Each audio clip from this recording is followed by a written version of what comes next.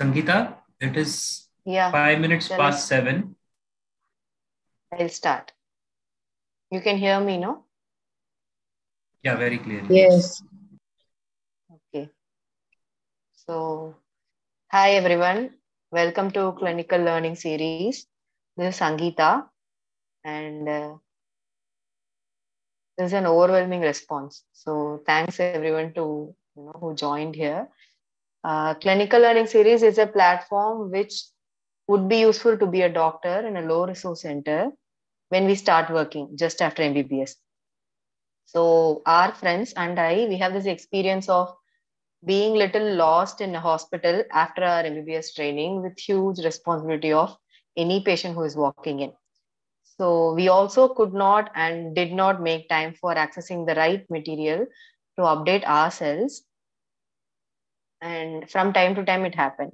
So we just started this conversation casually to come up with a series of webinars for evidence-based medicine at primary and secondary care level to many of our doctor friends who are working in different systems, be it NGO or government or private or mission hospital or whatever. So the need, as we acknowledged, is because of the gap between evidence and experience-based medicine, wherein we feel little lost, being responsible for patients as well in a place, especially without specialist care. So before going into the presentation, I just want to thank everyone again who has attended this. And we want to, record a few things. One is we are just a group of friends who are trying to do this, who are trying to get a solution. We hope we learn along the way. So kindly bear with any inconveniences in the beginning. The topics of the first few lectures have been decided, and we'll definitely respond to the topics that you feel are needed in your setup. Please reach us regarding the same.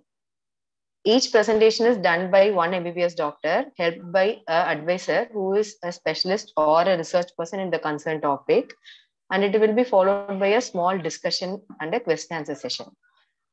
We know that we won't be able to cover all the questions in one session. So what we decided is we'll create a Google document and circulate in the group, and whoever who want to ask questions can ask questions in the next 2 days, and we will come up with the answer document within maybe a week or 10 days.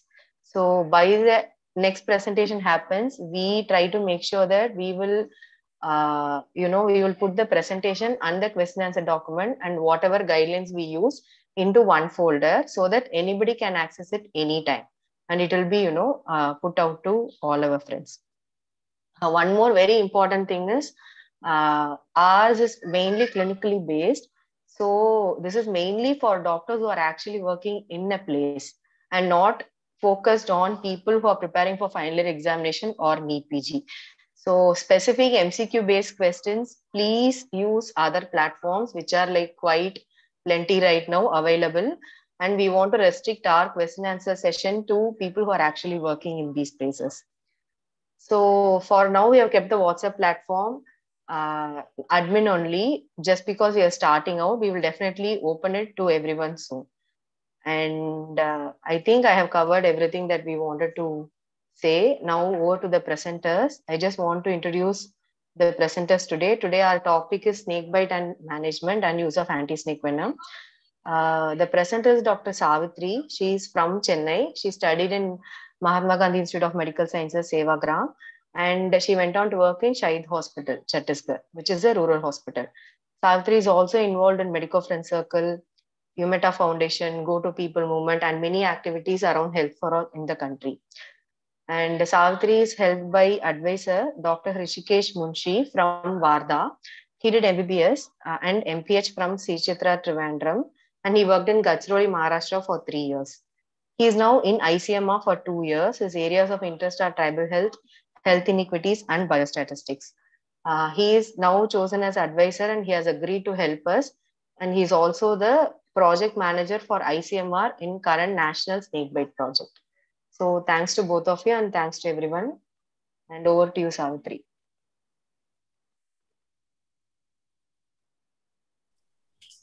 Thank you, Sangeeta. I hope I'm audible. Yes. Okay, thank you.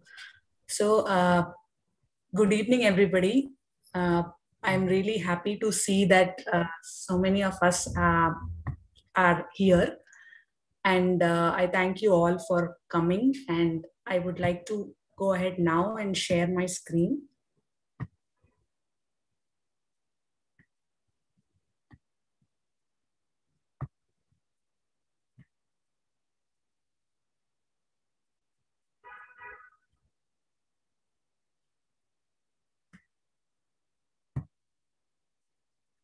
Can you see my screen? Yes. And it's in presentation mode, right? No. No. Okay. Please hold on.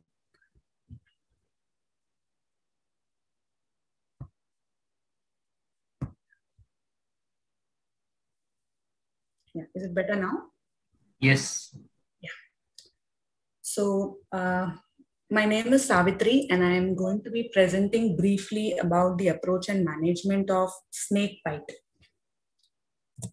So I would like to begin this with a small story of sorts to put the issue into perspective. Basically, I had the opportunity to visit a small home in rural Maharashtra of tribal family. In the family, around a year back, there was a 10-year-old kid who was bitten by something which he could not understand what it was while he was playing in the fields with his friends.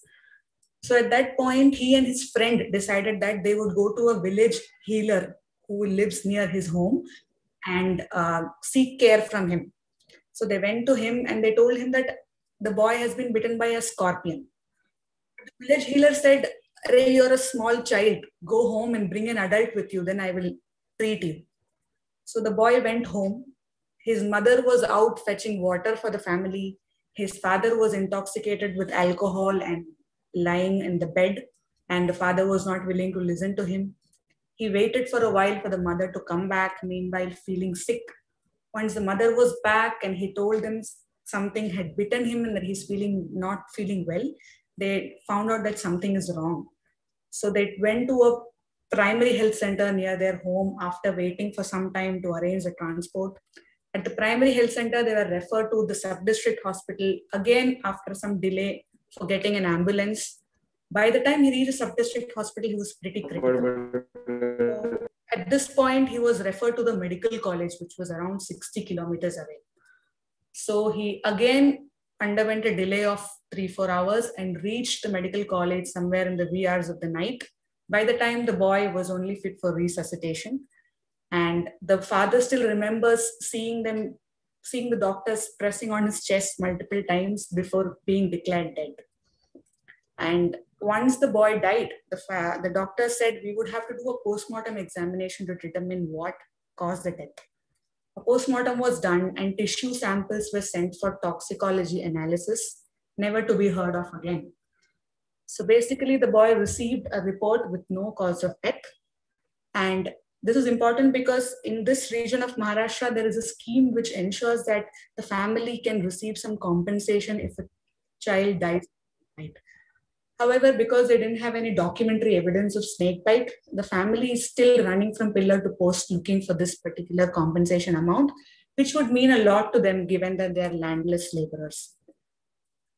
So I just mentioned the story to put in perspective that snake bite, like any other health problem, has several socio-economic determinants which cause the condition as well as the mortality. So why to discuss this topic? Because snake bite has an annual incidence of 11 to 17 lakhs a year in our country, with approximately 60,000 people dying from envenomations every year. So WHO, the World Health Organization, has placed snake bite as a high priority neglected tropical disease. So of all the causes that I mentioned in my story earlier, one of the key strategies to reduce the mortality is training of health workers and ensuring that they have the adequate knowledge and confidence to treat snake bites at the primary level so that mortality can be prevented. So when it comes to the snakes in India, there are 300 species of snakes in India, of which 52 have been identified to be poisonous. And these belong predominantly to the families Elapidae, Viperidae, and Hydrophidae, which are basically the sea snakes. So of all these 52 venomous species of snakes, 4 species are known to cause more than 90% of the envenomations. And these are infamously known as the Big Four.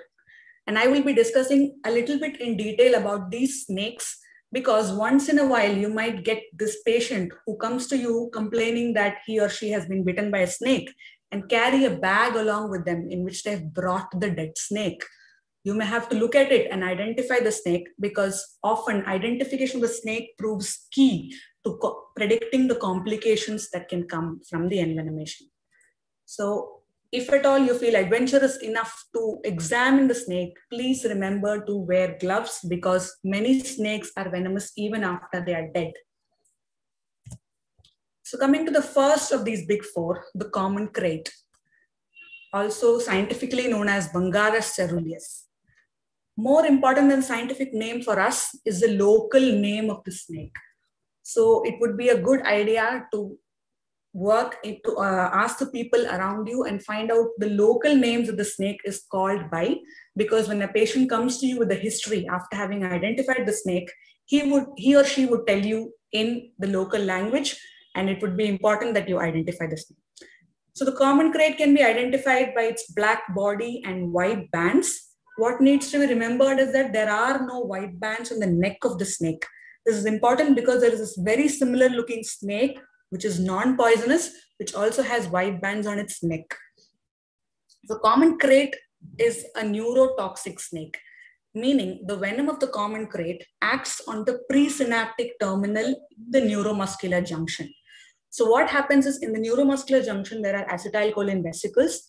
The venom of the common krait, also known as the bungarotoxin, it depletes these acetylcholine vesicles and damages the terminal, causing muscle paralysis,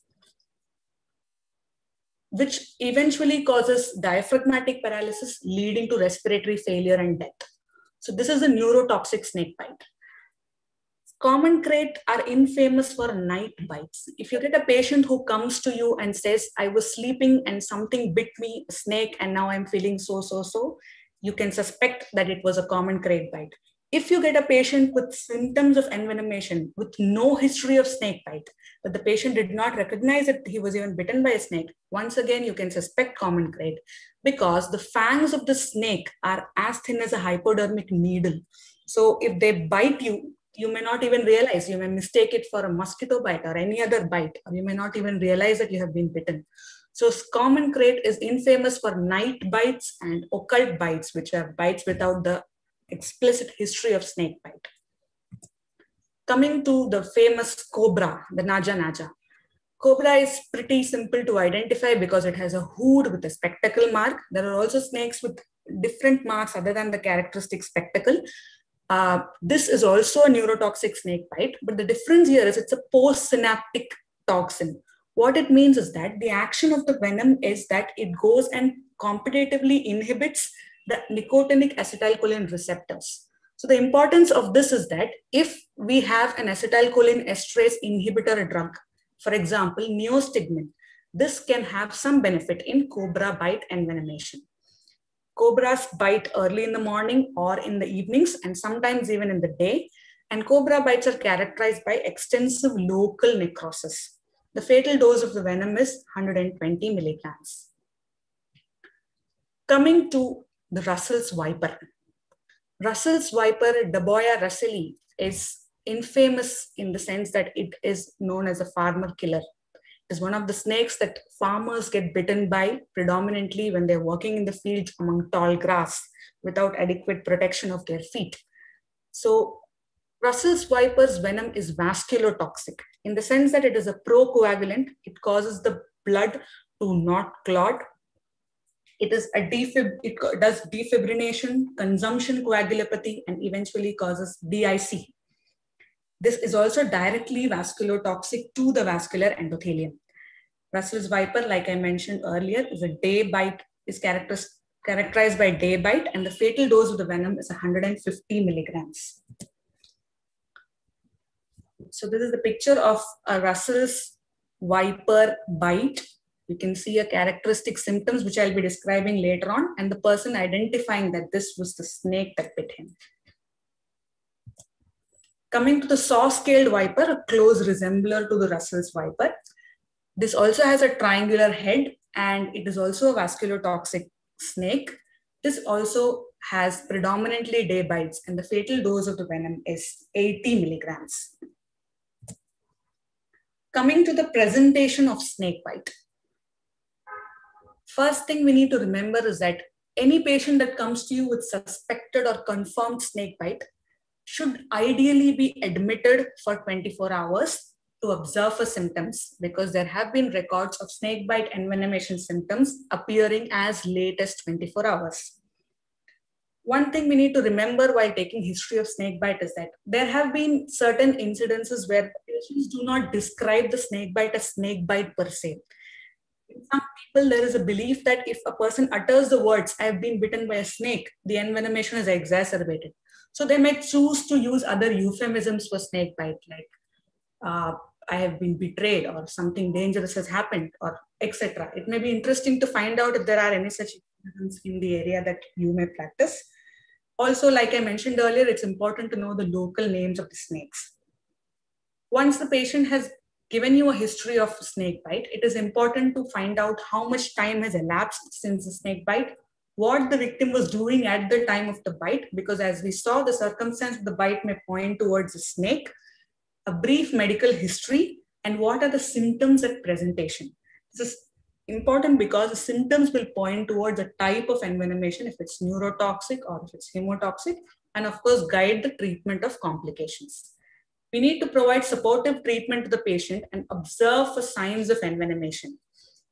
In supportive treatment, I would like to mention that if the patient is in a lot of pain, kindly avoid giving NSAIDs for pain relief, because as we will see ahead, some snake bites have the complication of acute kidney injury. So we do not want NSAIDs given parenterally just before these complications develop. And the second thing is that we need to give a tetanus toxoid injection depending on the immunization schedule that the patient has been on, because it has been observed that tetanus does reside in the fangs of the snake. There is a concept called dry bite. So we just saw that among the 300 species, only 52 are poisonous and 4 are the grade 4. Even among these poisonous snakes, there is a concept of dry bite. That is, a snake will bite but not inject any venom into the body.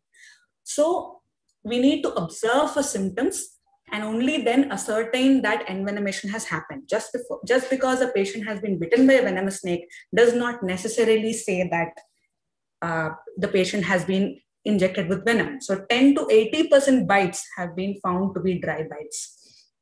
And once in a while, the patient would be extremely anxious because they've been bitten by a snake, and everybody knows that snake bite can be fatal. So they may come in with symptoms of anxiety, palpitations, tachycardia, sweating, dilated pupils. So these symptoms may often be confused with symptoms of envenomation. That is why it's very important to reassure the patient, to tell them that you have come to the right place, we will take care of you, or we will make sure that you are transferred to the right place. So don't be afraid. So this is important because we do not want to confuse symptoms of envenomation with anxiety-related symptoms. So coming to the symptoms of snake bite, there are 4 clinical syndromes that are associated with snake bite envenomation. The very first is a neuroparalytic progressive weakness syndrome, which is seen in crate and cobra bites. So in a crate bite, it may develop anywhere from 6 hours to 24 hours after the bite, and in cobra within half an hour to 6 hours after the bite. So we need to remember that neuroparalysis in case of snake bite is descending paralysis. There is a paralysis starts from downwards. So the very first thing to appear is a ptosis, which is basically the incomplete opening of the upper eyelids. So ptosis is the very first symptom that we need to look for. It eventually progresses to include diplopia, dysarthria, dysphonia, and eventually dyspnea and dysphagia.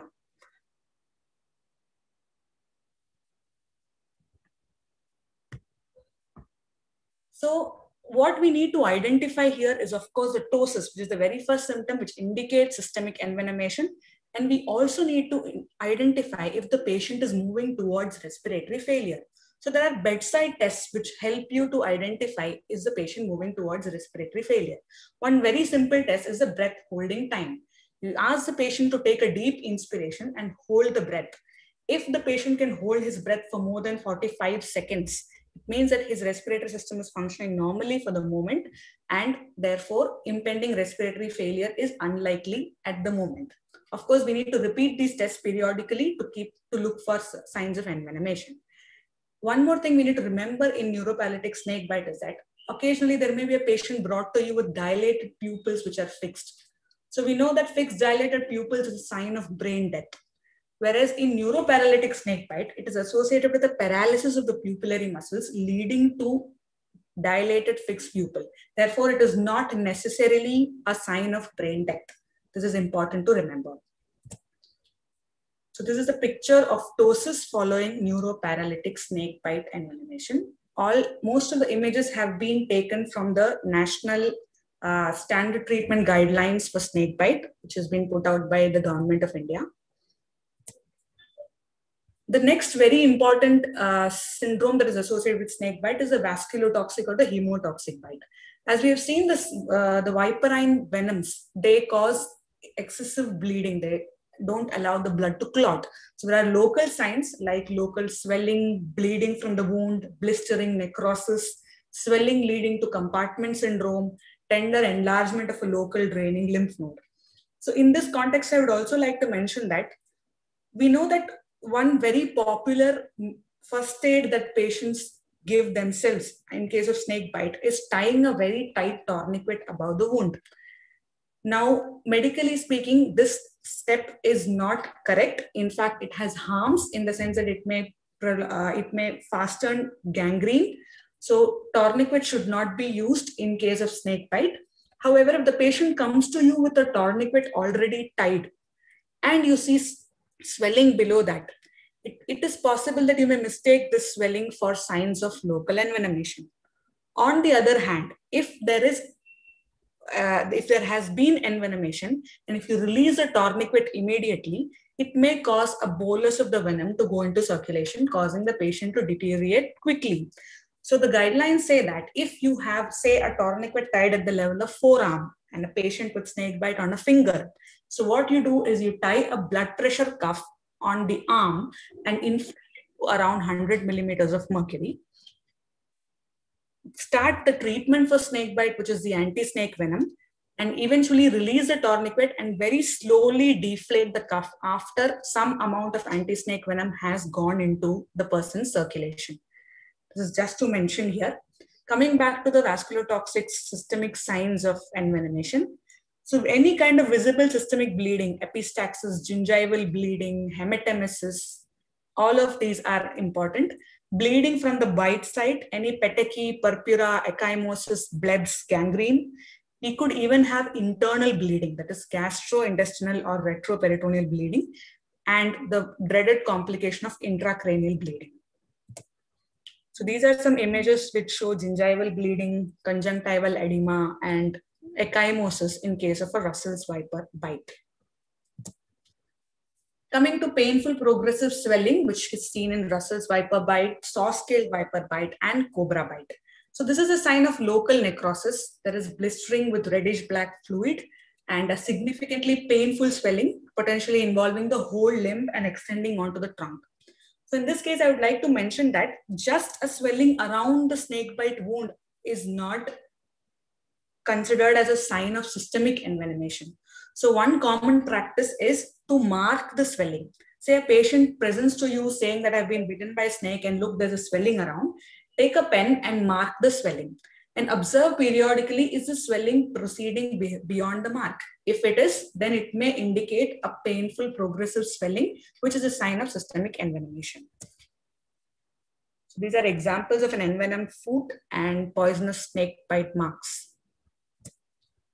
Coming to the last of the syndromes, which is the myotoxic snake bite, which is seen in the sea snake bite, which is associated with muscle injury. So there's compartment syndrome, passage of dark brown urine, myoglobinuria, hyperkalemia, which can cause arrhythmias, etc.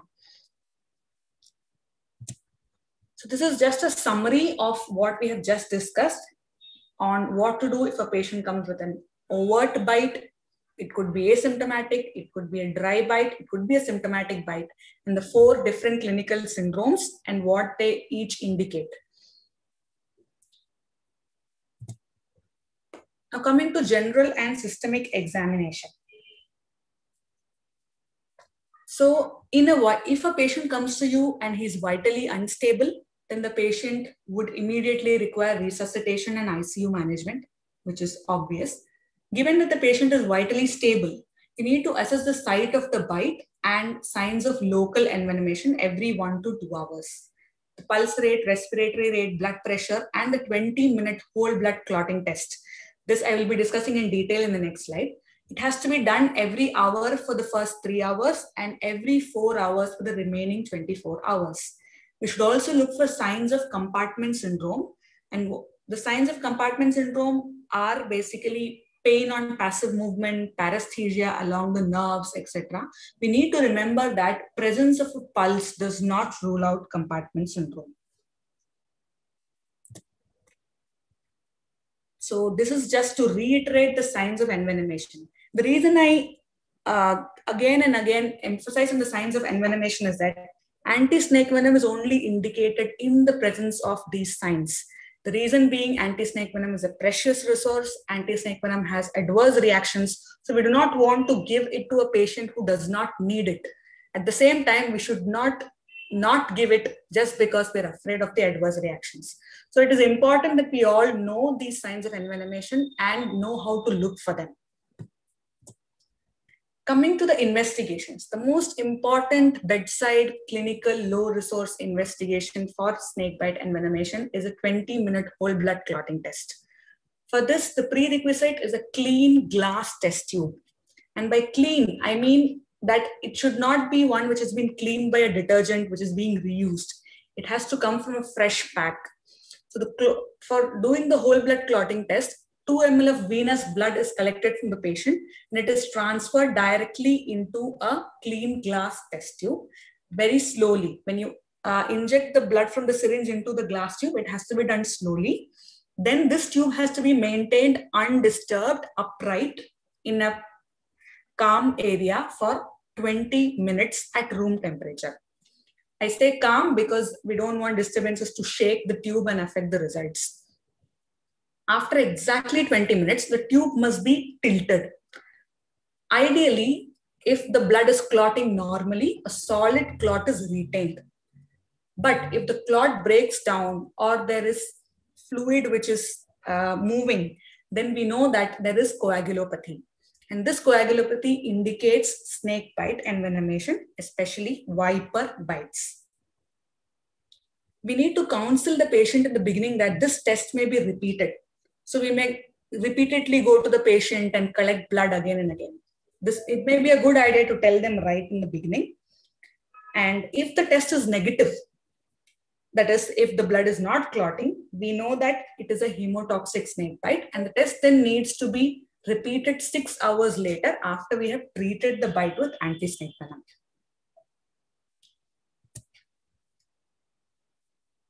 Investigations, other investigations. So we could do blood counts. So in blood counts, it's important to remember that there may be anemia in case of severe bleeding. There may be thrombocytopenia, again in viper bites. And it has been seen that neutrophil leukocytosis is also associated with systemic envenomation. Maybe a good idea to group the blood, especially if you feel that the patient has lost a lot of blood and will require a transfusion. Renal function tests need to be monitored because viperine bites have been shown to cause acute kidney injury. For the same reason, we would also do a urine dipstick for protein and blood. PT-APTT will also indicate, if it is available in your setting, defective clotting of the blood. In addition, there are peripheral smear findings, urine microscopy findings, pulmonary function test, arterial blood gas, especially in patients with respiratory paralysis, CKMB and echo, because some snake bites have also been shown to cause cardiomyopathy, and USG to detect internal bleeding in abdomen. Of course, these tests are based on availability, and it is important to use investigations prudently and to know what we are looking for before we prescribe the investigation. Coming to the treatment, the anti-snake venom. So as a lot of us know, anti-snake venom is basically equine antibodies against the snake venom. So what they do is they collect venom from these big four snakes, inject it into horses, and collect their serum, plasma, and purify it and bring out this anti-snake venom. So anti-snake venom is basically antibodies produced in the horse's body.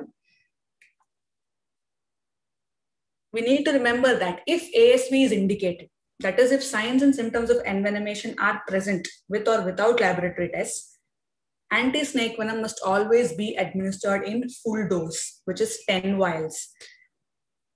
Second thing is there are no absolute contraindications to anti-snake venom. Anti-snake venom is life-saving, and if a patient needs it, it is always a good idea to go ahead and give it. Pregnant women and children are treated in exactly the same way as any other victims, because we need to remember that the amount of anti-snake venom is dependent on how much venom has been injected by the snake in the body, and that is not dependent on if the person is a pregnant woman, a child, or an adult. So the dose for anti-snake venom in children is the same as in adults, and pregnant women is also the same as in adults. So the dose for anti-snake venom. Dose for anti-snake venom in neuroparalytic snake bite is initially we have to give 10 vials of the anti-snake venom as an infusion over 30 minutes, wait for an hour and look at the symptoms again. If there is no improvement within 1 hour, repeat a second dose of 10 vials. For vasculotoxic snake bites, there are two therapies. The low dose infusion therapy, which is 10 vials for Russell's viper, or 6 vials for saw-scaled viper. But I would suggest that we exercise caution here, because we need to be absolutely sure that it's a saw-scaled viper. There is no harm to giving 10 vials even in case of saw-scaled viper envenomation. So unless you're 100% sure that it's saw-scaled viper, go for 10 vials.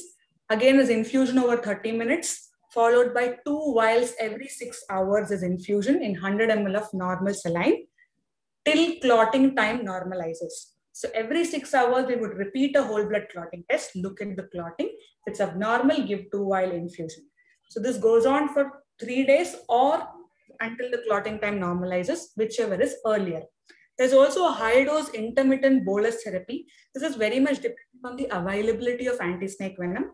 So if there is abundant anti-snake venom available in your setting, you could consider giving this.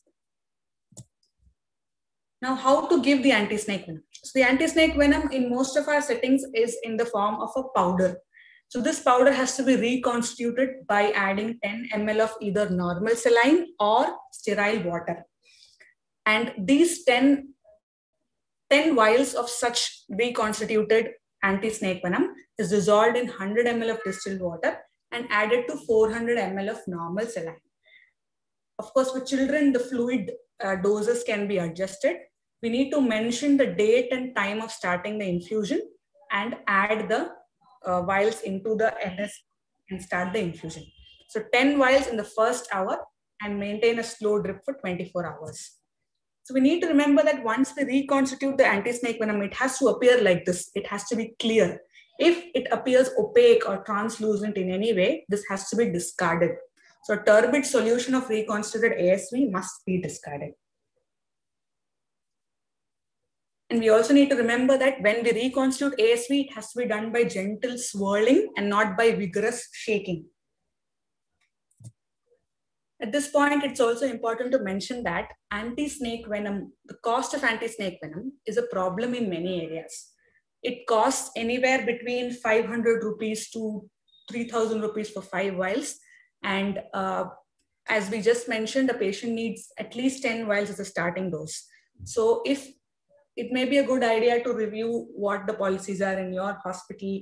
Is anti-snake venom covered under any insurance policies? Is the patient eligible for it, etc.? And this is also another reason why we would not give it in a patient who does not need it, because it is really expensive. And I would also like to mention that there are other venomous snakes in our country, except the big four, against whom the anti-snake venom does not work. So we may hope for some cross reaction and give anti-snake venom, but there are no logical basis to expect that anti-snake venom will work against all the venomous snakes. So there may be regional snakes in your area which are venomous and whose bite cannot be treated by anti-snake venom. Coming to ASV reactions. These are some of the dreaded complications, the fear of which prevents people from giving anti-snake venom even to deserving patients. So in this regard, I would like to mention this first practice, which is the ASV test dose. ASV test dose is given by many people in the hope that it will indicate if the patient is hypersensitive towards ASV. But there is ample evidence to say that ASV test dose does not predict anaphylactic reaction.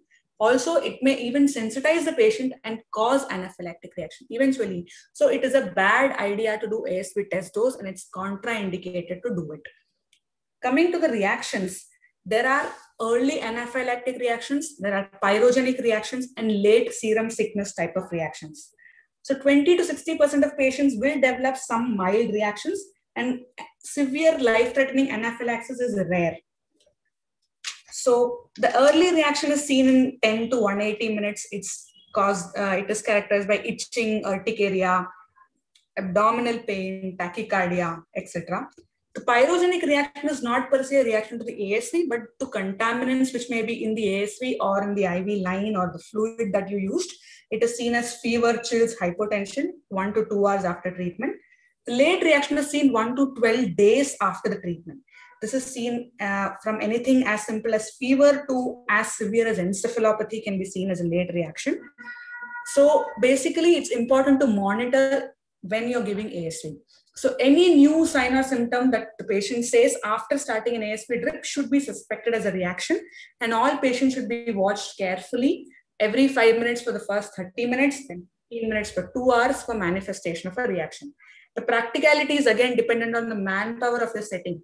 If you work in an area where you do not have enough manpower, it may be very difficult to monitor patients at this frequency.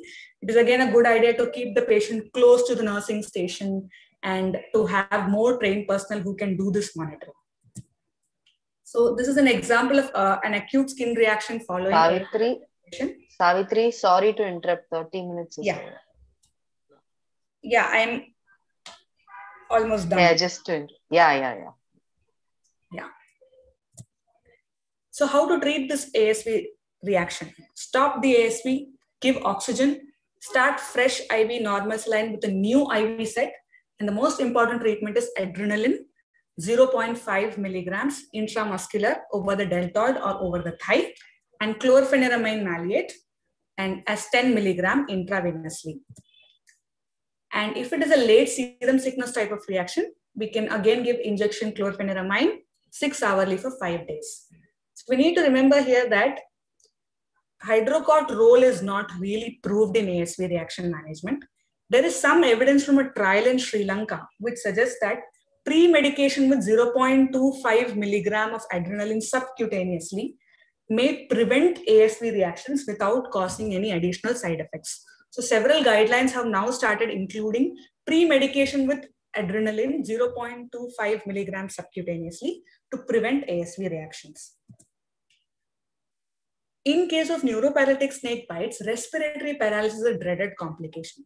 So in those patients, in addition to ASV, there is something known as the atropine neostigmine trial.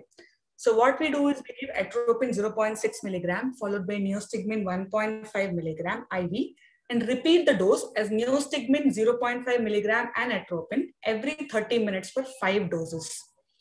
And majority of the patients would improve in this 5 doses. This is of course in addition to the assisted ventilation that we would be giving the patient. So to see if the patient would require ventilation, this is one of the characteristic criteria known as a broken neck sign. The patient is lifted from the bed by the shoulder. If they're unable to hold up their neck, it is indicating that the paralysis is descending to the level of the neck. This is a case of a child in whom 1 hour after the cobra bite with neostigmine atropine ASV, the child recovered, but 24 hours later, he relapsed into an envenomation, which again required 10 vials of ASV. So this is important to show that the patients need to be monitored even after you have primarily treated them with anti-snake venom. There are some other dreaded complications like shock, acute kidney injury, myocardial damage, etc.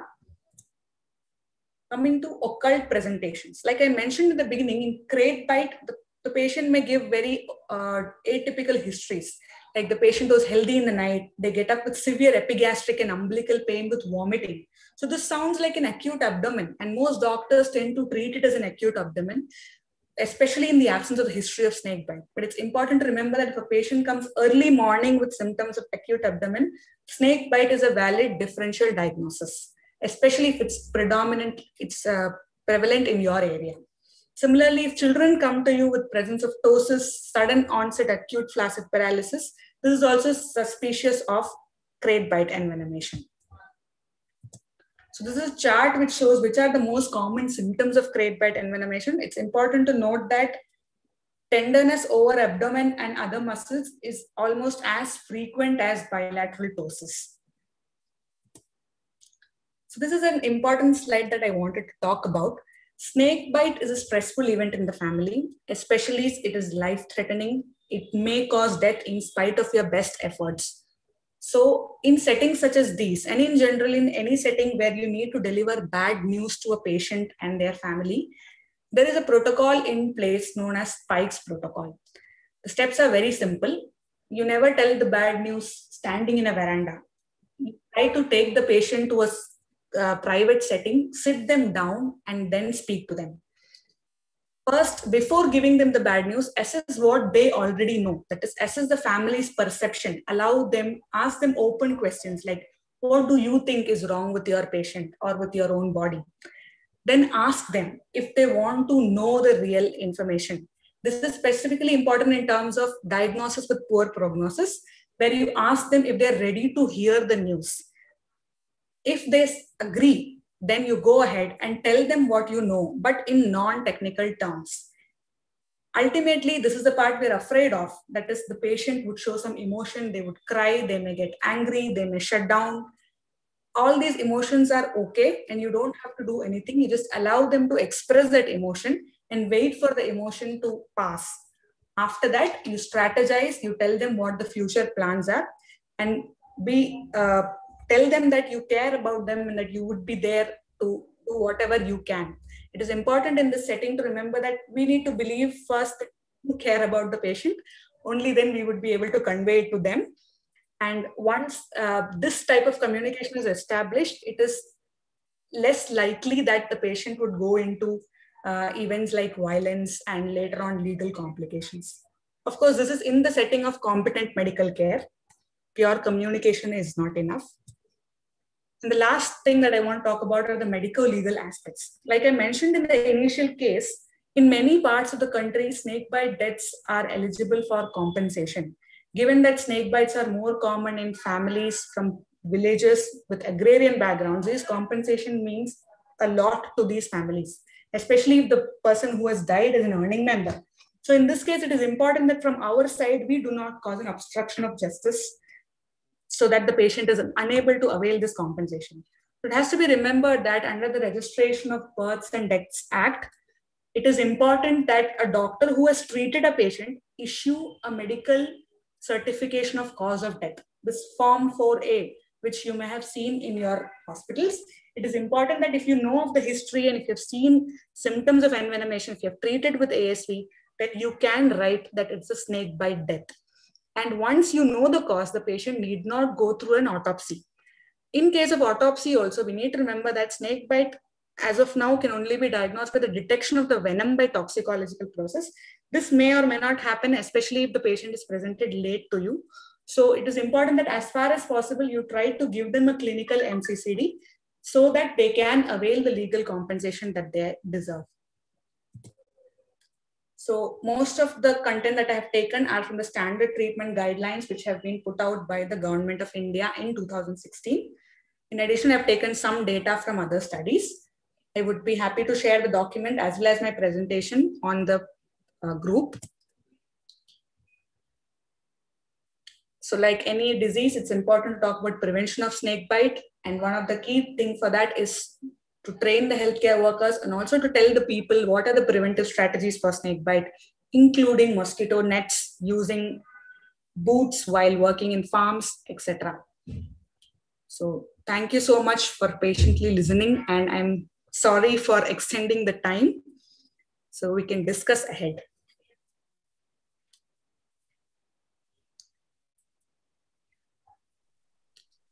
So Dr. Rishikesh, would you like to take over and talk about a few cases before we open it up for general discussion? Hello. Yeah. Am I audible? Yes. Yes. Yes. Perhaps quickly we can go through some of the cases, and so that we have some time for the discussion. Yeah. So these are certain slides, and which we got from Dr. Himmat Rao Bavaskar, and these are certain cases of missed diagnosis of snake bite. That now this woman was bitten by the common crate, and just below her neck, and so she had difficult. So she woke up in the morning, she couldn't talk, and she had dysarthria also. So initially, she went to a MBBS doctor, and the doctor examined her and said that this is dysarthria. You must be having some issue with your teeth. So he referred her to a dental practitioner.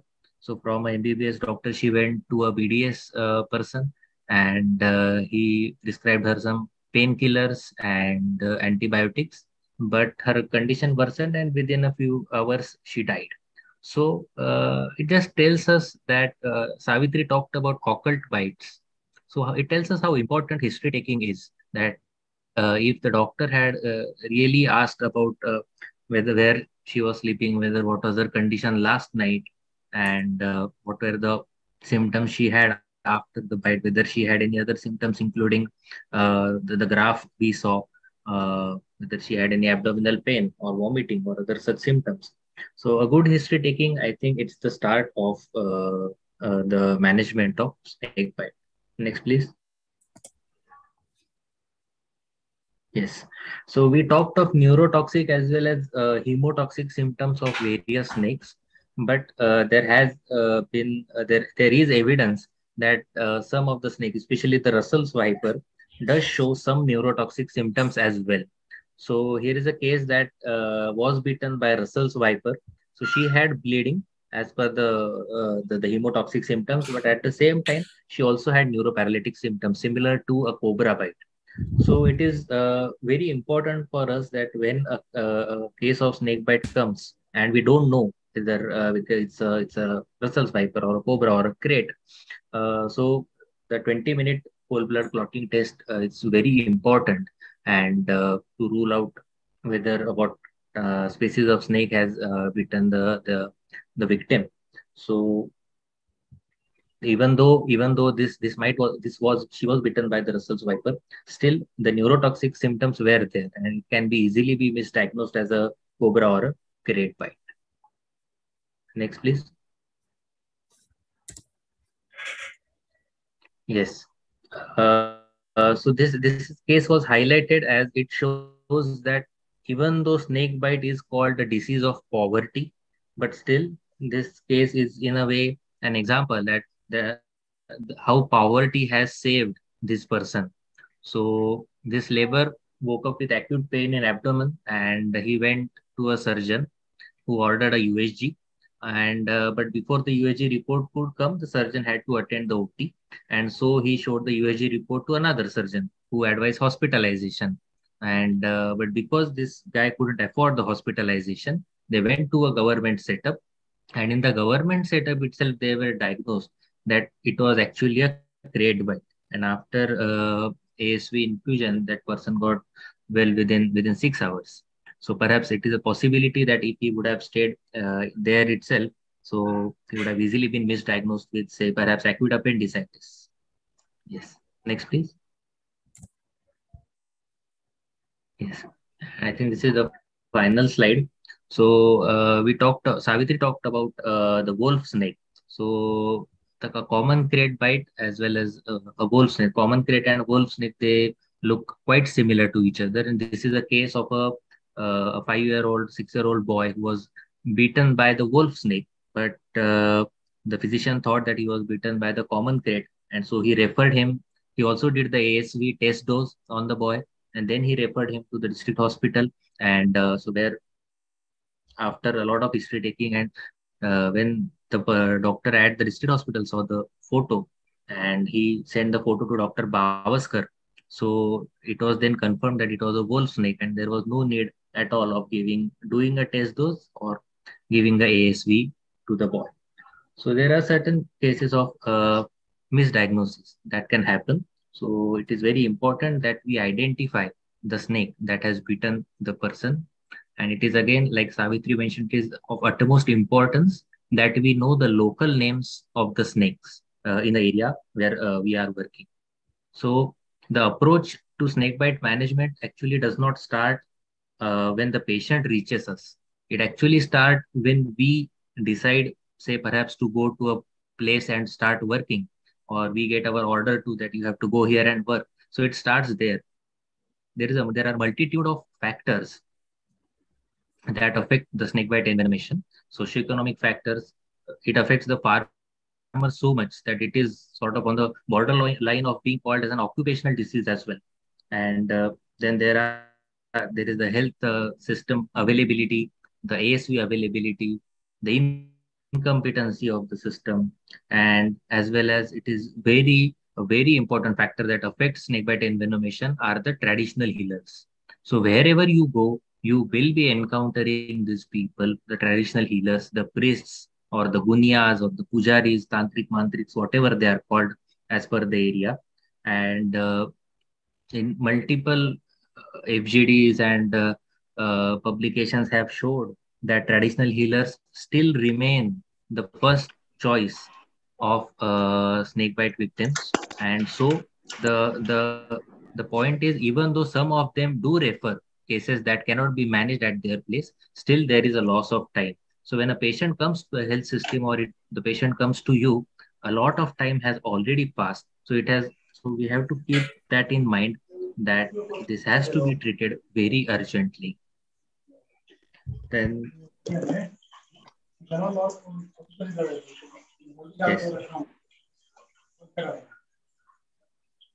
there are certain beliefs that I would like to perhaps share, that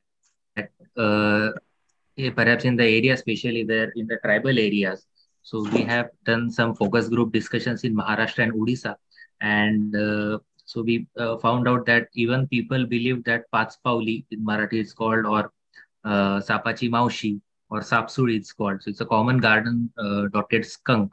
So even people believe that that is a snake. So you might also have uh, patients who are bitten by that, and people believe that it's called Patspauli because the venom is so strong that you cannot even walk 5 steps after the it has bitten you. In reality, it is completely non-venomous, but you will have certain cases. So you have to use the ASV very judiciously. You just cannot believe everything what is being told to you. You have to take history very stringently before actually giving ASV to the victim. Yes.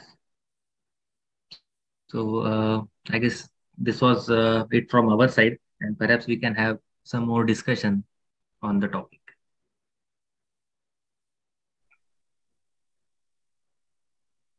Thanks to Savitri and Rishikesh. It was a very useful presentation. It was done really well.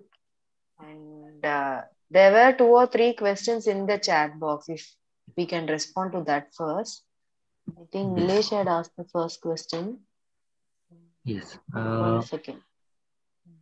Yes, about diagnostic kits. Yeah. Yes, Kit yes, for. yes.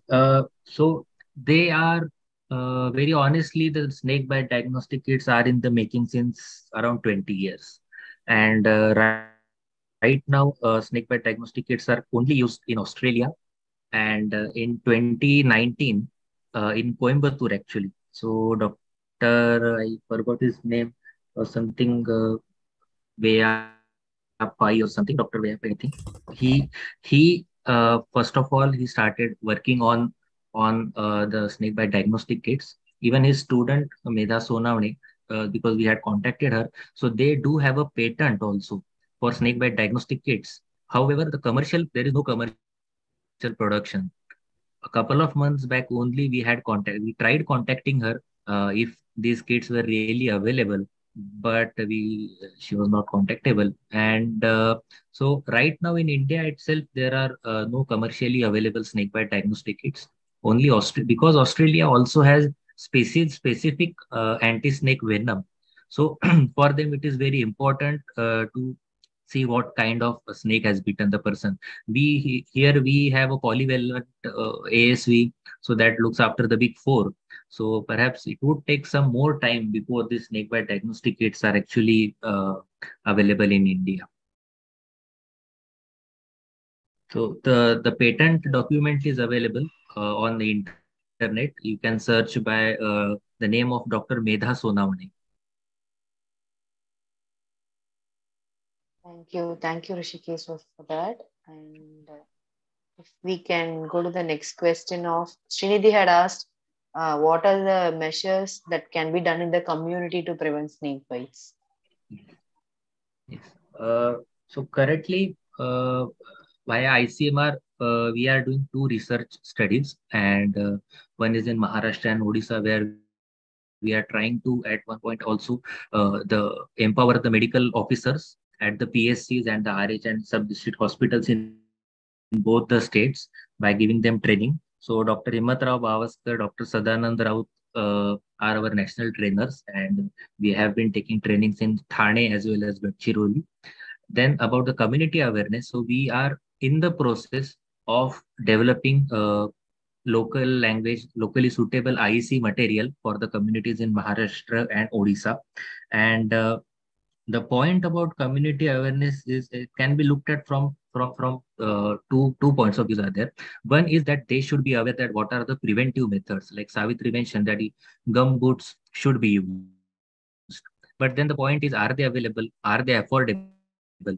Are they convenient to use? In the FGD, people told that, yeah, we do have gum boots, but we cannot work because once the rain starts or the water gets in the boots get very heavy, so we cannot work. So even though it is the right way of prevention, but then there are certain aspects like this which make it difficult to implement. Then mosquito nets are there. So Srinidhi knows perhaps that it is the mosquito net distribution for malaria. So we have two mosquito nets are given for four people. Like one mosquito net has to be shared by two people. And even most of the places where snake bites are quite common, people do not have beds or they don't even know how to properly tuck the mosquito net inside. So yes, there are certain aspects of we know that this should be done and this should not be done. But at the community level, these things should be very decentralized. That in Aheri, we were told that we would love to have gumboots and mosquito nets. So perhaps at that place, we need to distribute them. But then in Odisha, in Raigada, we did a focus group discussion, and they told us that we do not want this because it is uncomfortable. So at that place, perhaps we should focus on certain other aspects of prevention of snake bite. But so it has to be very area specific, and so one size fits all approach should not be used, especially in case of snake bites.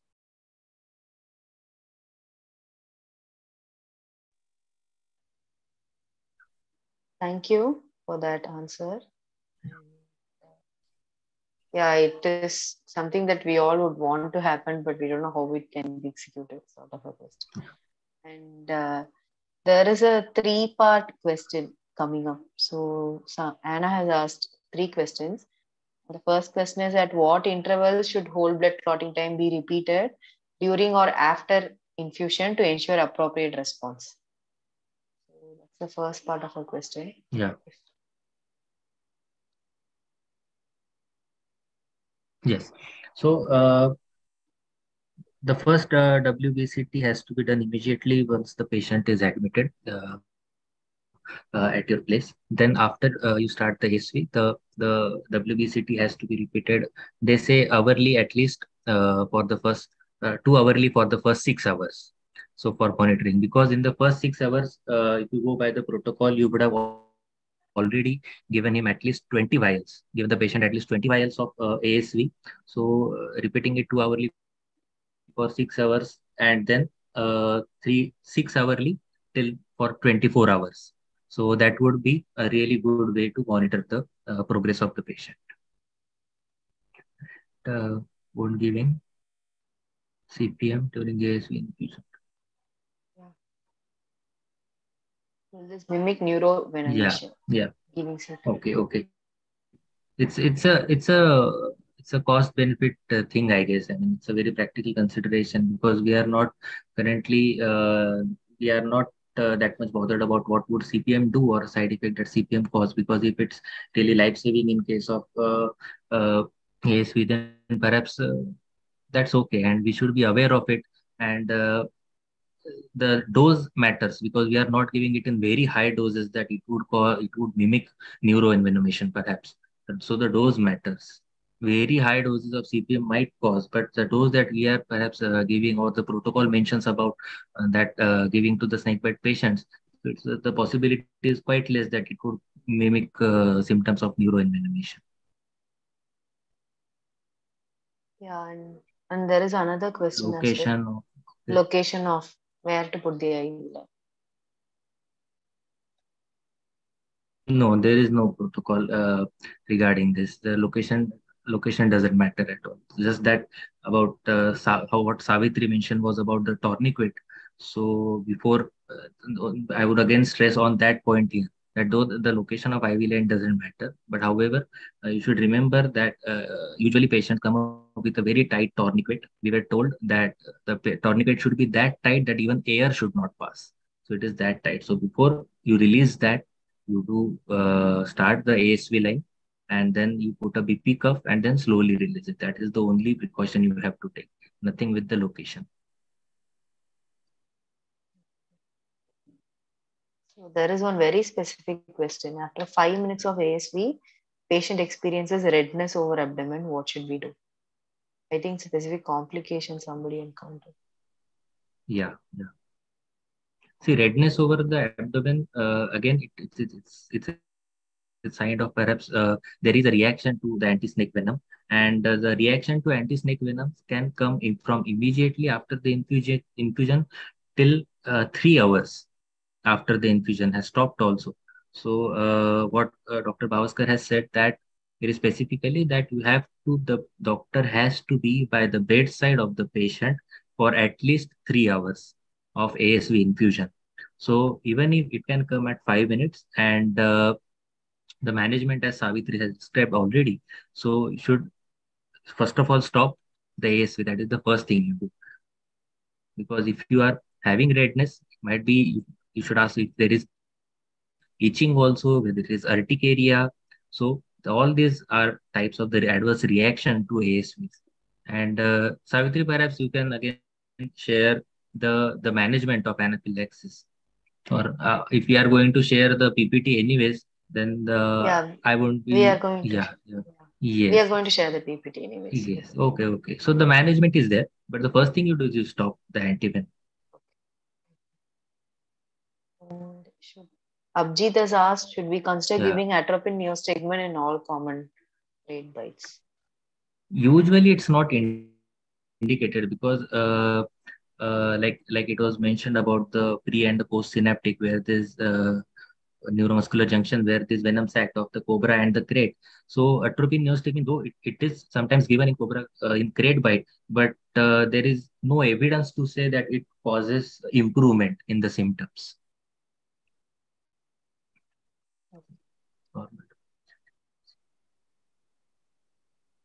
So this is like what Yeah. Savitri also said, no? I think you're telling Yeah. the same. Yes.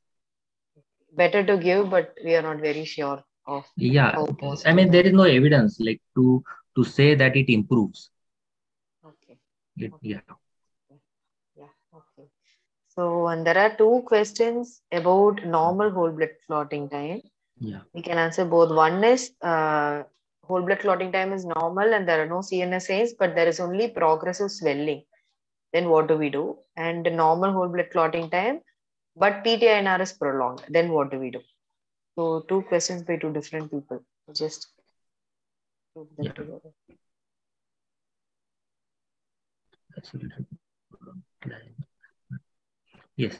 So, the second question, even though the WBCT is normal and still there is a prolonged PT-INR, but still ASV has to be indicated, and it also depends not just on the lab investigations, but we will also have to look at the symptoms. What are the symptoms? Is there bleeding? Are there hemotoxic symptoms that the patient is having? And if there is bleeding from any orifice, then or any hemotoxic other symptoms, then yes, ASV is definitely indicated. And how to manage cases with normal. Again, a similar answer to it, that we will look at all whatever the symptoms are. That see normal WBCT and no CNS sign. So again, are we talking about Russell's Viper that is supposed to cause some toxic symptoms as well? Because normal WBCT is there, so the first thing that should come in mind that it might not be a hemotoxic. But if there are no CNS signs, but then so what kind of signs are there? So just it is progressive local swelling. It is a sign of hemotoxic bite only. So if the swelling is localized, like Savitri said, that you have to mark it with, say, a pencil or a pen. And if the swelling is localized, then perhaps there is no need to give anti-snake venom. However, if the swelling is progressive, then it is a definite indication for giving anti-snake venom. So perhaps you can just mark it with a pencil to see, and progressive swelling does need anti-snake venom. Yeah, And thank you. I what think that's analgesic something is to be given? Yeah. analgesic. Yeah, yeah. You can go on, sir. Usually, yeah.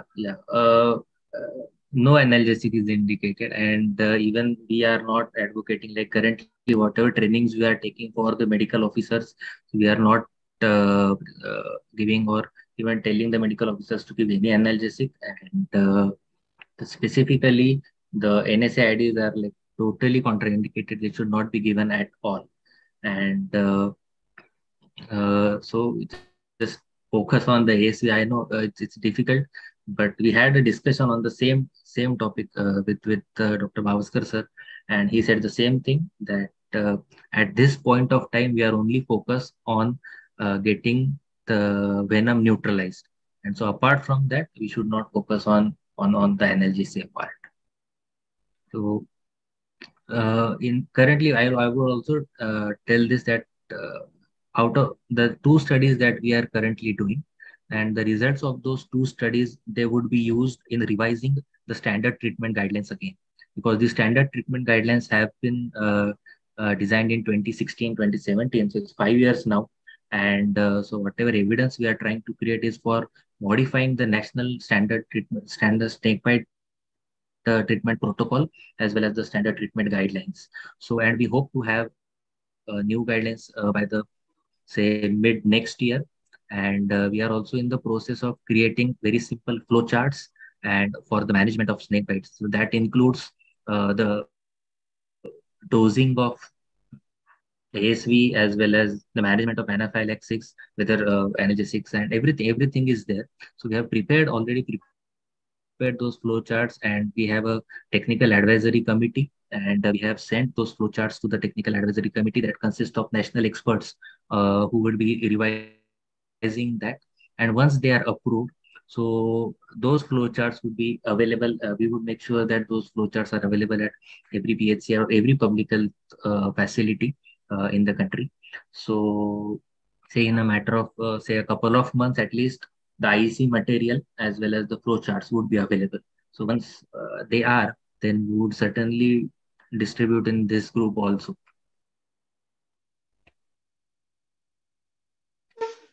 Yeah, that was Yeah. a detailed answer. Thank you. And also one thing I want to add is Yeah. there is the CMC protocol also, which Yeah. CMC has its own IMCU guidelines Yes. Yes. book. And Yes. what do you comment on that? Sometimes we use that because they recommend, I think, 2 vials, not 10, Yes. as Yes. far as I Yes. remember. If you add a note about Yeah. that. It's yeah, and it was initially recommended initially for me also it was quite confusing because on one side we had the standard treatment guidelines which said 10 vials, and even the national experts when we talked they were saying that no less than 10 vials had to be given. But at the practice level itself, some doctors told us that they followed the CMC protocol which suggested about 2 vials, 3 vials, 4 vials, whatever. And so from our point of from a protocol point of view, I would suggest that we saw how much venom is injected. Savitri told us about that. At the same time, we also know that how much venom can be neutralized by each vial of ASV. So for the common crate, for example, I think it is uh, uh, 0.45 mg of the common crate venom that is neutralized per vial. So if even if the yield or whatever the venom injected is around 6 mg, and per vial it is right. Savitri would correct me if I'm wrong. So 0.45, and so we have to calculate according to that. And if we are only giving 3 vials or 4 vials, then definitely that won't be able to neutralize all the venom that has been injected. If of course it is a dry bite, then 2 3 vials would be enough. But because that won't venom won't be that much.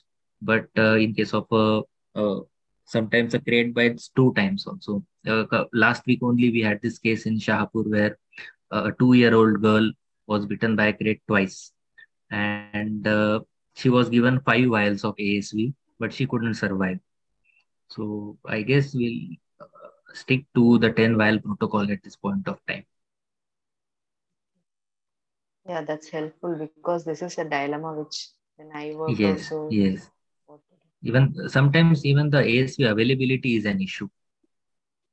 At Yeah, many places, ASV availability is an issue, especially in rural areas. If the ASV is not available at the PHCs, then that creates an issue. And so these people are the health system people are forced to give less vials of ASV because then they need to have some in the stock for the other patients in the future.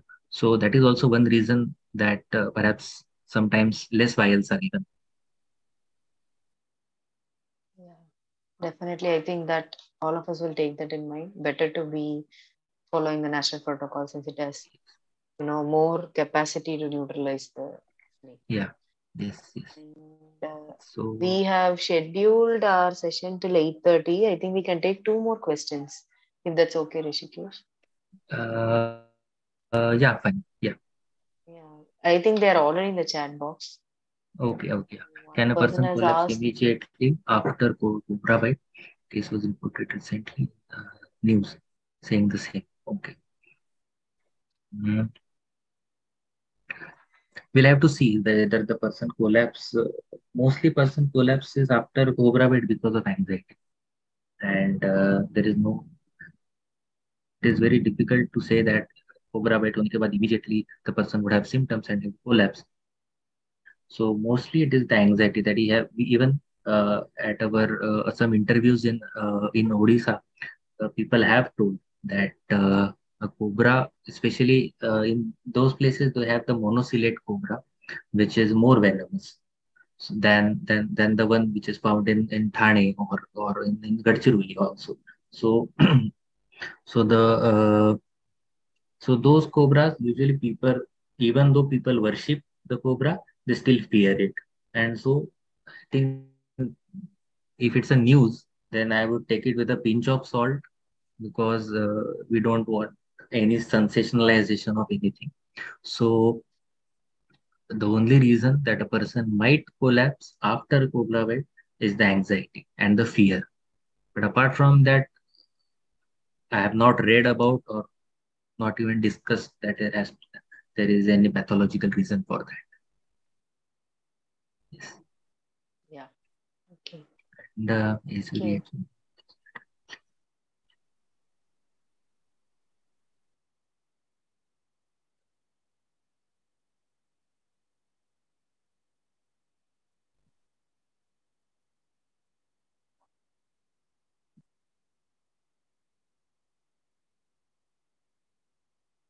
okay. Okay, so this might happen, and yes. So, No, no, no. Please continue. yeah, sorry.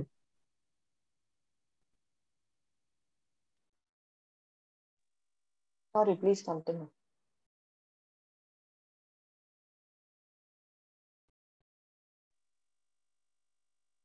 Hello, hello. Yeah, Rishikesh, you can continue answering that Yes, question. yes, yes, yes, yes,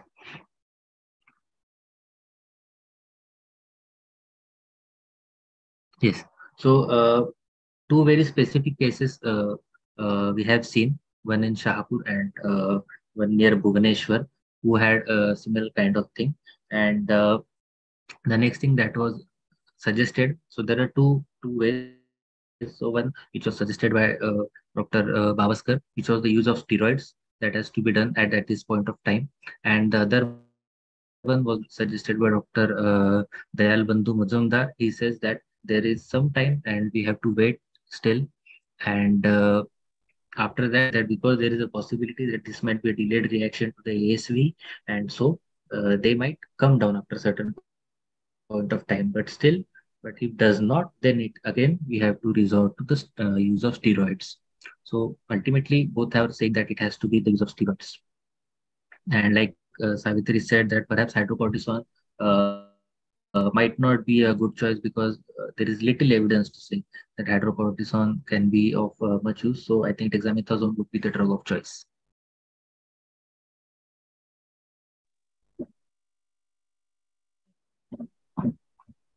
Yeah. Thank you. Thank you so much, Rishikesh. Yes. And Savitri had to leave early, so I really Okay. thank Savitri and Rishikesh for giving this presentation. It was really helpful to all of us. And if there are any questions that you would Yeah. like to ask, we will share a Google document in the group. Maybe you can ask the Yes. question, and then we will definitely respond in a few days. And we are Yes. very glad that we got you, Rishikesh, someone working in ICMR, to snake bite to help us with the session. So Yes. this is It our was a pleasure. first, yeah, this was our first trial, and we are really happy. And thanks to Yes. everyone who is here, who attended the session, Yeah. for believing in us. So as we said, there's a learning series, and Yes. we are also learning with every session. So Yes. next session will be by Dr. Srinidhi, and it will be approach to fever. And since fever cannot be taken in one session, we'll be splitting it in either two or three based on the endemic regions and how to approach. And then we are coming up with topics. Whatever you need is essential, please DM us. And also, we'll share a Google Doc feedback form, and you can you can reach us and tell us what can be done and how this can be, made better. So thanks to everyone who is here, and thanks to Judah who helped us with streaming on, both Zoom and YouTube. This will be available on YouTube as well. If anyone wants to access it, can access it anytime. And we'll come back with the documents also. Thank you. Thanks, everyone. Thank you so much. Thank you.